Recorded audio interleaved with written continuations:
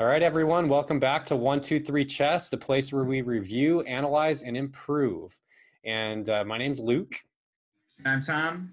And we're here to review our Game 7 with the Sicilian defense, the first time for us in this format. And in case you haven't yet, go ahead and check out our video on our analysis method, but we use that to do an in-depth analysis of this. We didn't just consult the computer engine quickly. So this session will be essentially the product of that endeavor. And so I will let Tom kick it off since you were playing as white, and we'll have at it. All right, so I kicked it off with an E4 opening. This is my preferred start for white. And Luke responded with the Sicilian. We've gone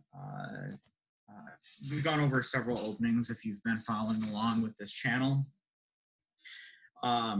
This is one that Luke and I both indicated that we were a little uncomfortable with, but we see it a lot. And so we just figured we would dive in and take a little bit deeper analysis. So far, this is the basic Sicilian game that I typically play. And Luke, you can chime in here, but I think this was the second Sicilian game we played, right? Yeah, I think this is the second one we played against each other formally. Okay, because when this pawn comes out, this has not been a typical response for me. I do know that when I was running the analysis of this, the engine actually really likes dropping the knight here. Yeah. I can see that. I feel like that's probably pretty normal for me, but it's certainly a little bit more passive. I liked this because it's obviously pretty well defended, and I figure it's going to set me up for some strength on the queen side, and just exploring something new. Obviously, this this knight can defend that pawn. And this move. So if if you've been following along, when I first started this series, I was doing a lot of like Hulk smash, blasting as fast as I could, trying to formulate some sort of attack as fast as I could. This felt really defensive for me, but I was just looking ahead at this bishop move, and I thought, I really don't want to see that bishop come out there and pin my knight. Because that gets into all sorts of responses that I need to do now to defend this pawn and gives Luke some initiative there. So I liked doing that. So this, if I remember correctly, was the first move that broke from the Masters games in the database. Yeah, I think so. Yep, and it was interesting because when I ran the chess engine, because I thought, well, if this is the first move running from or breaking from the Masters games, what are the chances this was an error? And I was happy to see that the chess engine said this was an excellent move, not best move. I can't remember off the top of my head what it was saying was best. I want to say like it was recommending this one. Yeah, it would probably be a bishop to either there or. Yeah, I think that's probably it. But I really like this one because I was seeing, I wanted to defend this pawn. So what I didn't like about this position is this pawn gets stuck behind my bishop. But I'm using it to defend this pawn now. Bishop is behind the pawn. But I'm using it to defend the pawn now to make it so I could advance my knight to this key square. And then if the exchange happens, then my pawn's going to come and it's going to be threatening this knight. So it's going to be kicked. So that was my idea. We get development. I go ahead with my plan. And Luke castles. I castle in response. I did give some consideration to taking this bishop. I liked that idea, but I figured with it being surrounded as it is. You could take it if you want to still. I was in no rush to do it. I had plenty of time, you know, still thinking once again, if he ended up capturing that, I'm still liking that plan of moving on. And he takes. So there we go. And then this move really surprised me, and I don't want to spoil Luke's fun here, because we did discuss this when we were going over our initial analysis as to merit that we had discussed. I think it was this one as a spot to move that night. But the engine actually did like the spot that he moved it back into the back row, even though it's kind of resetting the game for him. Yeah, it looks weird, but. Yep. So just developing my bishop. I remember this move surprising me a little bit in the game, though I don't know why it surprised me. But seeing the F pawn come out, I was like, oh yeah, that's right. And my logic, which I can go into on my turn, but my logic was, you know, the D5 pawn is there. I don't intend to move it or take it. And and I still have my light square bishop on the board to protect that diagonal if I need to. Yeah, yeah. And that's something that we discussed too, is that we're always paying attention to when we're opening up that line, that diagonal when the king's there. Your opponent's bishop of that same color, so in this case, light square bishop. And that's why Luke is referencing that pawn here, is because even if I got that bishop there, well, that pawn's not moving, and so my pawn's not moving. It's a really great blocker. So it makes that move very secure. So you see this. My F pawn to the action, attacking down the middle. And I am really liking, I do really remember thinking at this point in time of the game, I like my bishop placements a lot. You know, I've got these lines that I'm bearing down. It's giving me a lot of nice control. I feel like my pieces are pretty well positioned at this point. But Luke moving his knight there is the first time where, okay, I've got to pick it, because again, I don't want to lose that bishop. And this is pretty darn good still. But here is where we start to see Luke taking the initiative to a very large extent. Getting the queen in the game. This one surprised me because I didn't think Luke would want to trade bishops. You know, that was a piece he had developed. But that being said, my bishop was really strong. And I think that was something that I initially missed, was that Luke might want to trade them just because how strong mine was. And I did, since we talked earlier about it, I did check it against the engine, and the taking of your bishop was actually my best move there. Interesting, very interesting. So I recaptured obviously with the queen, and I mean my logic was I still have these same diagonals covered now. I'm just covering them with the queen. But what you end up we see happening here is, you know, getting the knight in the game, bishop, because a lot of this is starting to focus on this pawn, this pawn advancing. It's pretty strong, backed up by the queen, the rook. It's got a knight here for support, and maybe even this bishop, right? And so I did this, and this, which I don't think we spotted in our initial analysis, but this, according to the engine, was my first mistake, which is actually pretty good for me. I'm happy to go up to move 19 before making any mistake. But yeah, not bad. Yeah, but what we did identify last week was, you know, I got really hung up. So it wasn't necessarily this move that we talked about specifically, but I got really hung up on Luke's plan of attack to the detriment of developing my own attack. And so it's almost like the pendulum has kind of swung the other way from what I was focusing on. at the beginning of this endeavor, where I was saying, okay, I need to be more passive, play a little bit more defensive. And this was an opportunity for me to not play so defensive. What the engine recommended instead was moving my queen to b3, which is pretty cool. I mean, there's the obvious attack on this pawn, but what took me a minute longer to realize is the really cool thing that it's doing is it's actually strengthening this pawn. And there's been a move that I've been wanting to do, but I haven't been able to do it because of the undefended pawn, and that's this one here. Yep.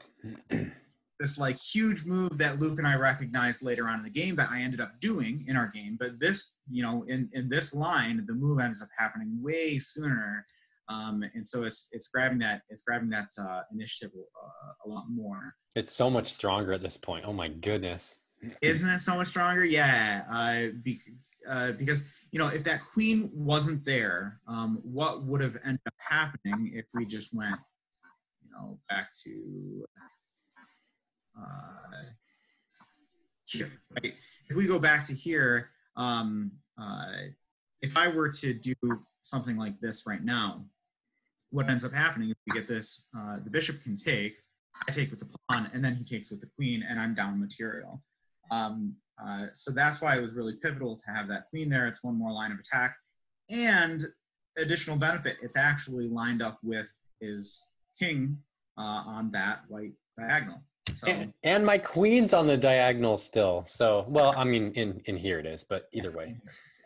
But that would have been cool. Could have been. So that was the first move that really, I mean, that was not game ending. I should say that move was not game ending. And I do know that Luke made an error or two. I didn't write that one down. I thought maybe you would, Luke. Mm-hmm. Whatever. We did discuss this move as to whether or not that one was appropriate. This was also identified as an excellent move by the engine. It didn't have a problem with that. My logic here was I was just trying to advance that pawn. A little slow for the attack, especially in comparison to what Luke ends up doing and developing here. And so there's that move that we discussed where I do end up doing it. I'm attacking that rook. I'm able to do it here once again because no, it's not. I'm sorry, it's not because I'm defending it with the pawn. It's because now I'm defending it with the rook, and that happened due to this exchange that took place a couple moves ago. And also, moving this pawn did have the added benefit of if I had done that knight move before that pawn move, then I would have had hanging pawn. Yep.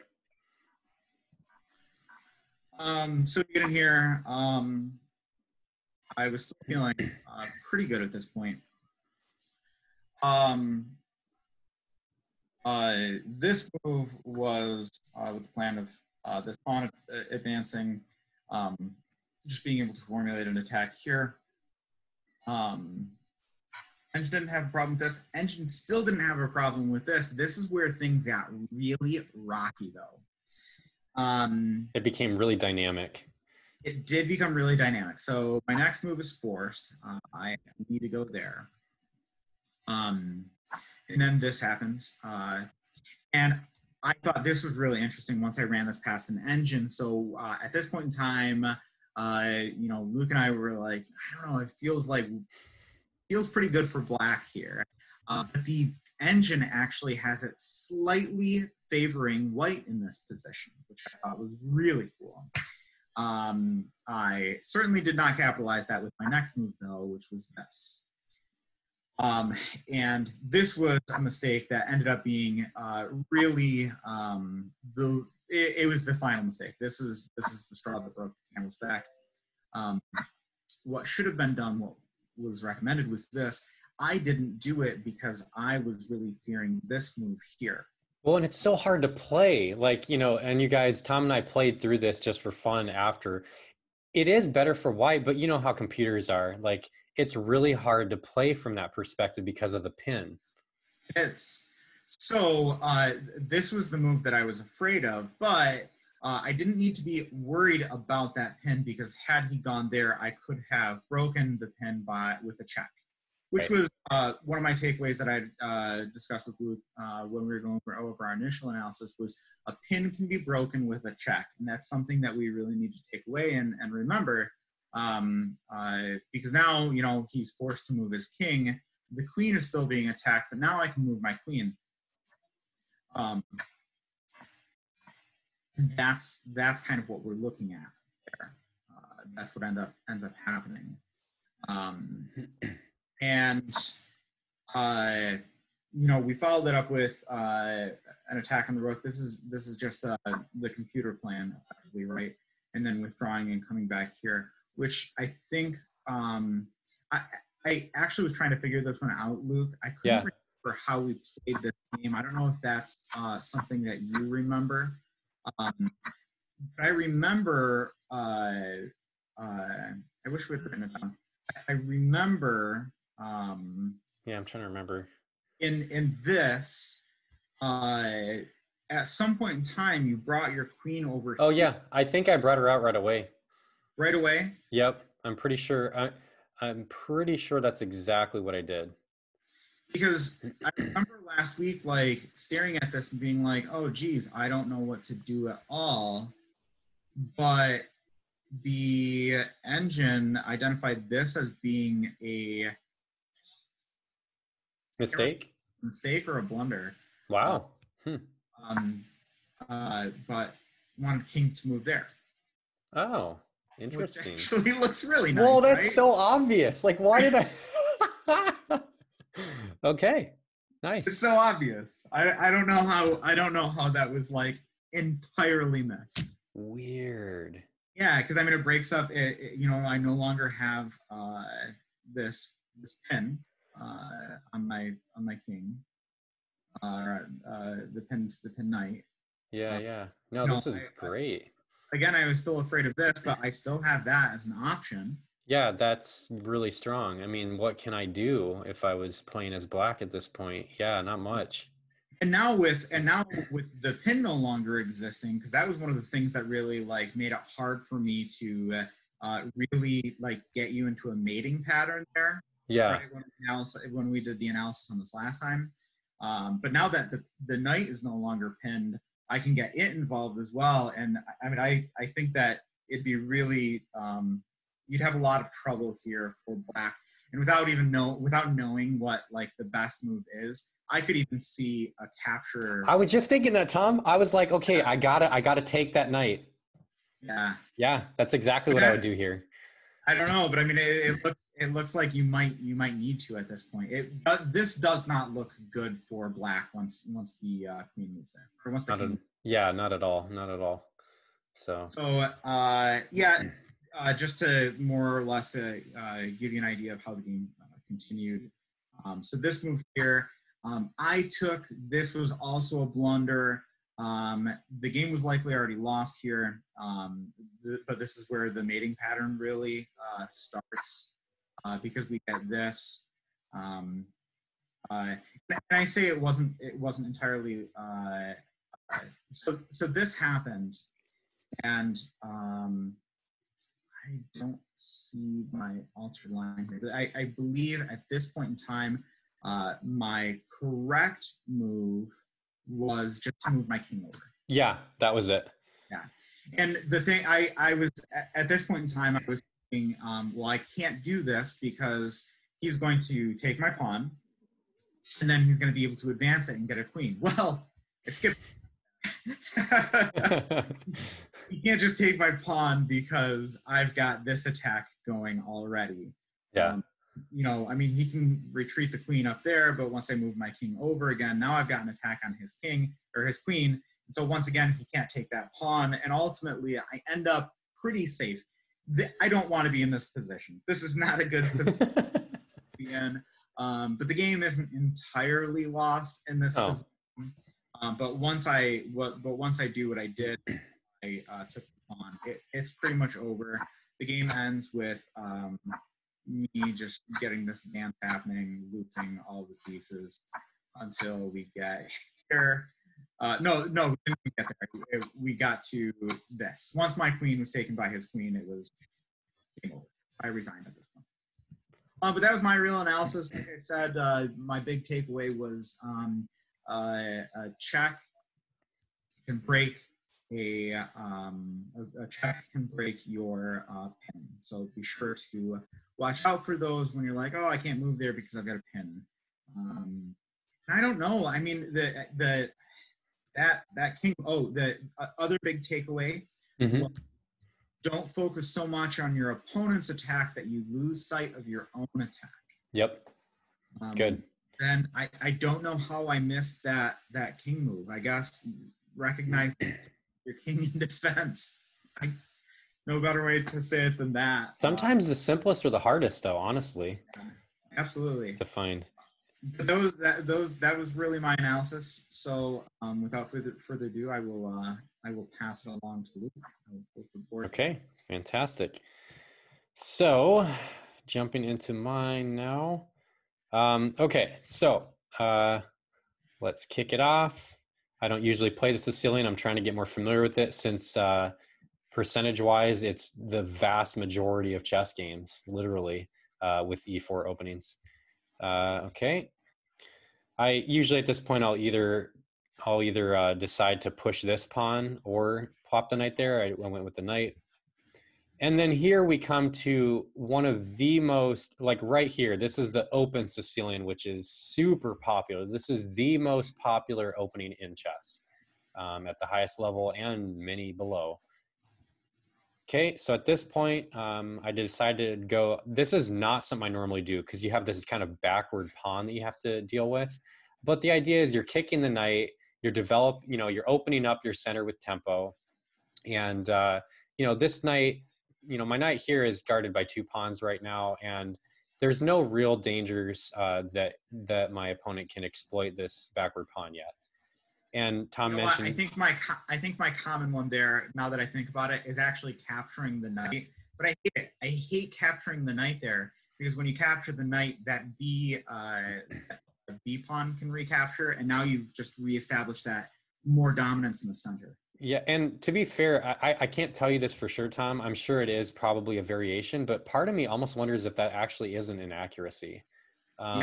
Because the whole point is black gets a really strong center, and it's really hard for white the rest of the game. I used to play the Sicilian when I was not as experienced as we are now, and I can tell you I had that exact thing happen a million times. And when that happened, I had a pretty sweet game as black. So yeah. You get the three pawns in the center. It seems great. Yep. So, but yeah, good comment. So yeah, Tom mentioned how he went back there instead of the typical here or here. Not bad. So then we're trying something new here, getting my other knight developed. Okay, so this is my first critical moment that I looked at. Why? Because I saw a concern here. I still haven't advanced this pawn. I recognize that very soon Tom is going to, he's going to basically have the ability to plop this knight in here. I would like to get my bishop out, which I thought here would be logical. But the problem is, as you can see, if I do that and he places it here, then he can take that bishop whenever he wants, as we saw in our game. And so the only way to prevent that for sure is to take his knight with mine. The problem with that is after I take, then he takes with his pawn. Now this knight has to be kicked back somewhere, and I really didn't want to deal with that. So basically, I didn't know how to deal with this uncomfortable knight plopping into that outpost. And but what I didn't realize is from this position, is there a stronger move that solves both of these problems with the knight going here and with also anything in regards to like a pin or the knight plopping in here and then over here, all of those kinds of things that all are based on my backward pawn can be solved in one simple move, Tom, that I totally missed. And that move is right here. Now, it's funny too, because like, okay, here's what I saw. In my mind, I saw, okay, if I move that bishop there, yeah, it would give a temporary pin, but I'm like, oh, but then he can just kick it, or he can just prevent it. But either one of those two moves, as I'm going to show now, are not good. They're much better for black. And so it's because I didn't see down the line enough. I didn't calculate the series of moves after that enough to realize that that move by my bishop was the best move in this position. And so let's look at them, shall we? So next, let's look at this one first, where the bishop comes out. Again, this looks like it kind of neutralizes the whole threat. But here's the problem. Even though, and Tom, this is again where I'm like having to wrestle with the concept that we're growing in with knights and bishops, because generally speaking, every intermediate player, including us, knows that bishops tend to be better than knights, especially if you have the bishop pair, unless it's a closed position. Well, in this case, there's a line that disregards that because of what happens. So what if I just take, then after take, now in this position, we're left where I've created two threats. I'm threatening to capture a free pawn here. And I'm also threatening to, oops, if I go back here. So even before I move here, the whole point is if I can take this, and once this pawn comes up here, I have a strong center. So, because I looked at this against the analysis, or the engine analysis, and this move right here was the exchange variation. So after here, then basically no one would want to be in this position as white, because the fact that the bishop over here is going to be hit regardless of where this knight goes to on either one of those spots. I'm also ready to castle, and it's either going to leave me, up a pawn, or controlling the center. Did you have anything you wanted to add to that, Tom? I don't know if you're going to go over other ones. I mean, I wouldn't move the pawn. I would definitely take I would definitely do the capture. Yeah, yeah. So if I go back here, oops, sorry. So there, and then I take it like that, you were saying? Yep. Yeah. But that being said, I'm familiar with that line, which is why I don't really like putting my bishop there. So in this particular situation, what I would normally do is actually bring my queen out to f3, which is the best move. Yeah. So because that guards this pawn, as well as putting pressure here once you bring your bishop in and get a pin on me. Yeah.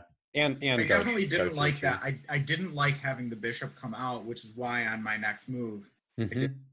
So yeah, so that brings me to that one. So let's go over that one now, because I think if it was me, I probably would have done that too. Okay. So again, I mentioned in this position, oops, going back here so this is the moment. And I mentioned how after the bishop comes here, we just looked at if the bishop tries to unpin the knight. But now let's look at this one. The problem with this one is after I take your knight and then you take me back, we have a problem where now I snatch a pawn still, and now we have doubled pawns, isolated pawns. There is nobody who would disagree with the fact that doubled isolated pawns and snatching a free pawn is definitely worth more than a bishop. And you're attacking an undefended pawn right now. Exactly. So I'm connected with it right away. And I'm getting ready to control the center completely. Yeah. So it's, again, both of these lines demonstrate the fact that what I missed is the simple bishop move here. That would have solved all of my problems with this square and this square, and given me a very solid, it would have made a more dynamic game, which I don't prefer, but I would have been better if I was careful. Well, and I said bringing out that queen is what I would have done. And to be fair, like I see this sort of like line a fair amount, because this is really similar to what happens a lot in the Scotch openings. Oh, that's true. It is. Yeah. And so that's the line that I feel most comfortable with, because it gives me that freedom. that being said, it's still relatively early to bring my queen out in the game. And I mean, I like to be able to advance that F pawn, and putting it there is it stopped me from, developing my F pawn in the future. Yep. I like having my queen attacking right down the center of the board, and I lose that. So there are a lot of trade-offs that I have to deal with losing when I move my queen there, but I still do prefer it. And then you also have things like the knight plopping in here. And this move is, I mean, I would guess pretty uncomfortable for white, because not only, like, I mean, okay, let's look at this line. You take, now guess what? This pin piece is now hit by a pawn too. So you try to kick my bishop. So I go back, kick my bishop again, and then take, free pawn, and now your queen's there. But then after I do this, I don't know, I just feel like, well, again, this is why, one of the reasons why you see I do so many queenside castles too, Luke, right? mm-hmm. This is my jam, is queenside castles. So instead of taking there, oh, you know what? I can't. I was gonna say I would move my my black bishop out, but I can't because the queen is being threatened currently. Exactly. It's a double threat. So I really, really wouldn't prefer white in this line. And it's all because of my knights that are placed on the ideal squares. Yeah, because I would have to retreat. I would have to bring my queen back here. Exactly. Yeah. And then I'm probably going to either continue my development castle, or just simply snatch your knight with my knight, therefore doubling your pawns. But yeah, I mean, the thing is here, like, I mean, it's definitely still, I'm being put on the defense, which I think is kind of the hallmark of the Sicilian. The Sicilian is launching a counterattack. You're attacking. Mm-hmm. It creates an imbalance. Yes. And I think that's what's kind of neat here is, but again, what I was saying, that's going to be kind of my next plan, is to do something along those lines and then castle on the king side. Exactly. But yeah, I do like this. I think it's really interesting. I was definitely afraid of that bishop coming out. I know, I can't believe I missed it. That was a bummer. But so that's my first moment. And then as we continue, as the game really went, I decided to play this very passive move where I'm trying to prevent. I don't really know what this accomplished for me, Tom. Like, your move when you moved your pawn was a lot more purposeful. Mine was kind of like, okay, like, this pawn, I think it was with the idea that this pawn was going to advance. But it's still, yeah, I feel like it wasn't very strong. Okay, so we get to this point, and then, okay, now my next critical moment is right here.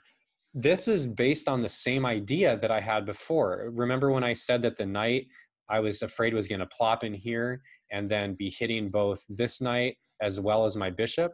And, so then I'd lose the bishop pair for one thing. And then I also mentioned how if I take back with my knight, well, then your pawn's going to take it. And then once that happens, this guy's looking terrible.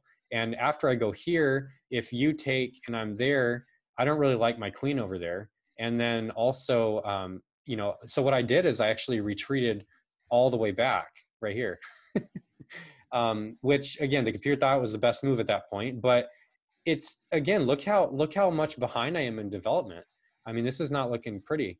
So, but this is why this moment is my critical moment, because once this happens, I already did all of the, I already did the long thinking. I spent a long time looking at my options, and I decided that, okay, I'm going to go ahead and just castle and maybe bring my bishop, here.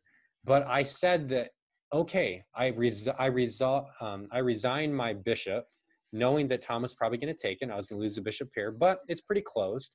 And I decided that's better than the alternative of allowing this pawn to come in and open up his bishop line and hit my knight.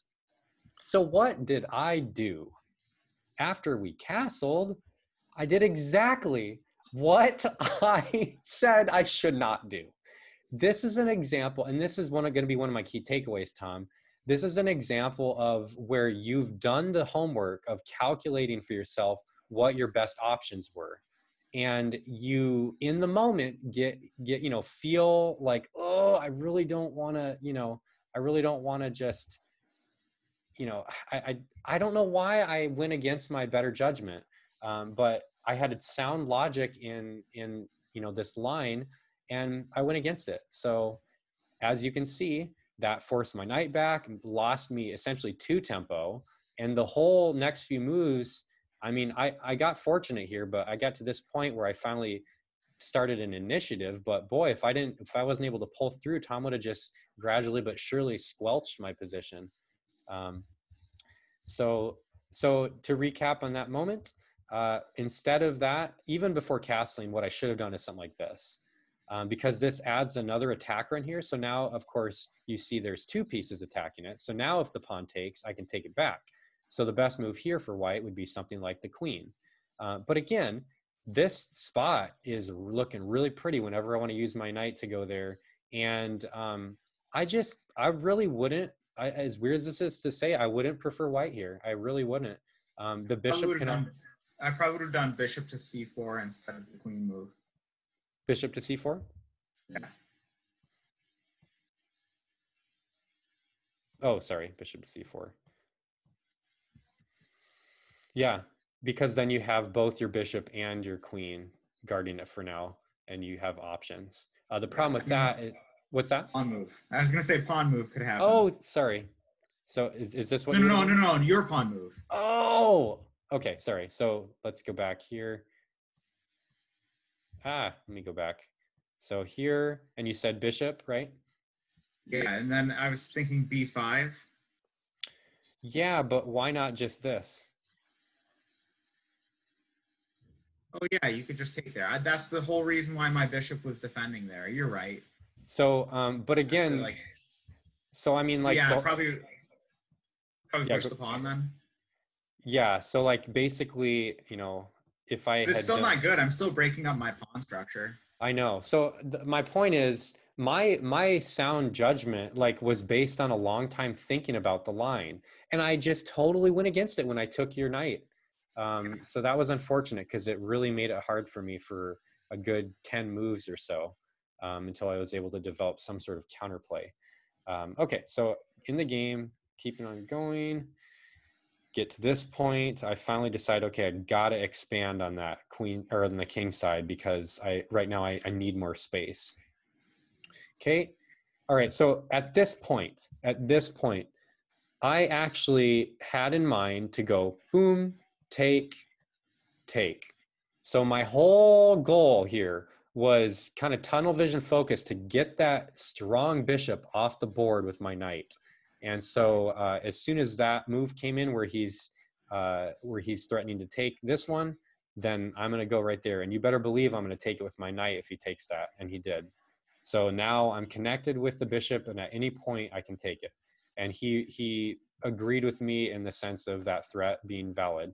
So that was what I could have done. And then, okay, so then we get to this point where we exchange bishops. I get my queen there. Now, at this point, Tom and I mentioned when we were discussing this initially that at least kind of the way I saw it is when the position played out and we get to this point, there is essentially the way the game will go and the direction it'll take is contingent upon 2 major threats. My threat is based on getting this pawn to turn into a greater threat with the advance of the other pawn. So I'm trying to control the F file. That's kind of my focus. Tom's threat, one of them anyway, is if he can somehow use this knight maneuver supported by his pawn to either create a passed pawn or to just dominate my position with all of the squares he's controlling. So again, if either of us are able to accomplish that purpose, then it'll certainly help us in our endeavor. And so this point was my 3rd critical moment and final one. The reason why I chose this one is because as I already mentioned, when my knight was back at its starting place right here, I had intention to, at some point, take the bishop off the board. And at that point, it was a pretty good, pretty good idea. We both recognized that was pretty decent. However, in this position, something has changed. A queen is now in a more centralized location, which she is stronger in, but also can be more susceptible to tactics. And so in this case, what if I did this? And in this case, Tom already mentioned that this moving the bishop here was actually an inaccuracy or mistake. I can't remember which was. And so I had one move, one opportunity to exploit that mistake, to punish it. And this move here is, as you can see it, maybe if you didn't see it at first, it's hitting the queen, plus it opens up hitting the knight with an attack on the king. So, again, you can't parry both of these threats simultaneously without consequences. So the best move in this position is obvious, because, how do you take your queen away from that square while still guarding the knight? Well, that's the only square. So after you go there, then you get to this point, which, okay, so looking at right here, it's, again, it can be a little tricky to see, but the best continuation is actually to take the knight. The problem is, after we get to this point, now when all the dust has settled, what are we left with? We're left with, I have the exchange up on Tom, and I have the rooks and bishop versus the minor pieces and rook. So now, again, I have doubled pawns, his pawn structure is better than mine, but if I play solid chess and we both, play well, then I will go on to win the endgame. So yeah, so I would say, in conclusion with this game, and we got to the dynamic line that Tom mentioned earlier, which he did a good job of articulating all the nuances. But so I won't digress there. But basically, for me, the biggest takeaways of this game were, number one, I need to diminish my defensive passive moves in the opening, because I noticed that tends to be a bad habit of mine. And so it's the opposite of what Tom was saying. Tom and I are literally opposite in that way, which is why this channel is so invigorating, because the idea here is, if I go back to the position where this happened for me real quickly. So back at the beginning, once we get to this point where I decide to make this really dumb pawn move, that's just one example of this. There are others too. So that's my first takeaway, is don't make so many passive moves at the beginning of the game, focus on natural development. Number two, when I spend a bunch of time in strategy, when I'm creating a game plan, I need to not let momentary fears derail my plans, such as what happened in, well, you guessed it, once you get to this point, and all of a sudden his knight comes in here and we castle. Taking this was exactly against what my better judgment had already calculated. I already spent all that time and I wasted it by that move. So that was my second takeaway.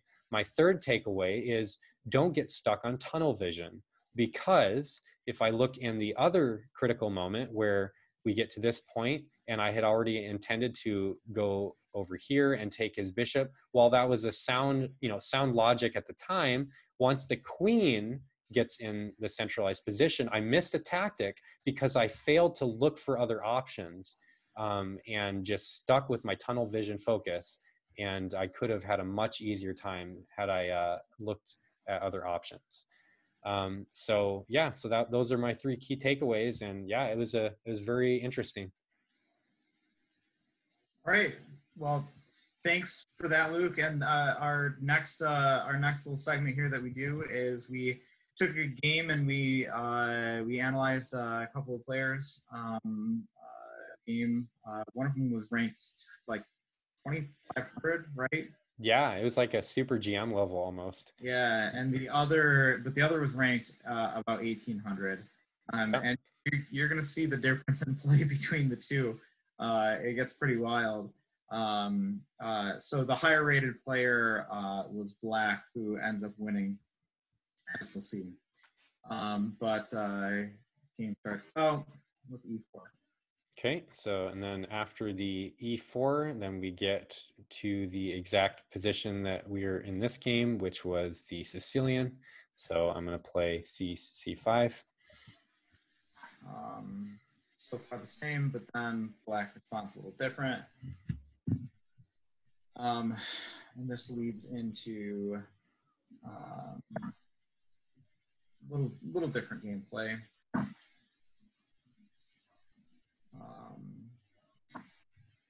Some for defense there.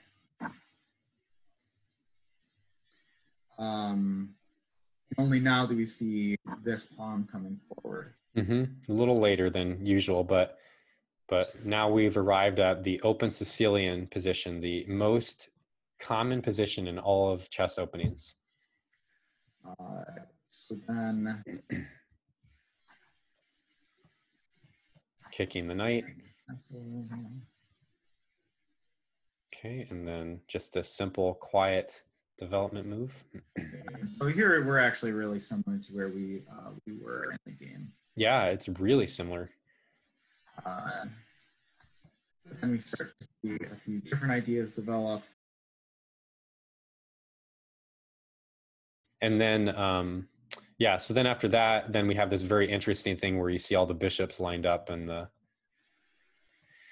Okay, and then I'm going to move a simple rook move. And here we see an idea of what happened in our game.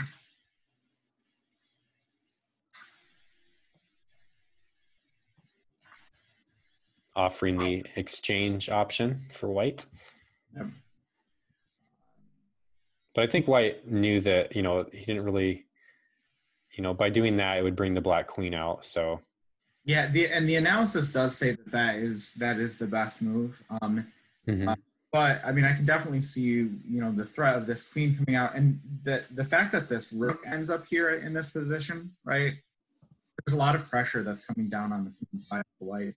Yeah, it's hard to know for white how to proceed. So what white ends up doing is defending with the queen. And the problem with that is it brings the queen into a very central location, which right now there's so many pieces on the board. There's a lot of tactics. And this is where the tactics begin here shortly. Hitting both here and here. Yep. And this was also a mistake. Yeah. So now this is the really exciting line that I would have definitely not seen in this position. But yeah. Initially it looks like, okay, well, you're just giving a free pawn, but. Yeah. Ooh, cool. Free pawn, right?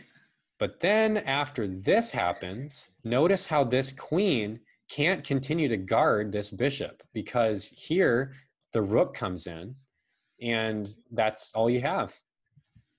Yeah. Here the rook's in. Yeah.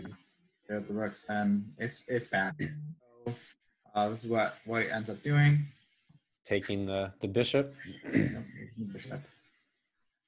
So then just trying to pick those knights, and just watch these knights how they play, because I know. The knights are just incredible, the way they work. So now it's attacking this pawn, right? The white pawn with a rook. Yeah, and then at this point, once the queen doubles up with the rook, you know, you can see how white is just trying to struggle to even know how to defend, let alone do anything productive.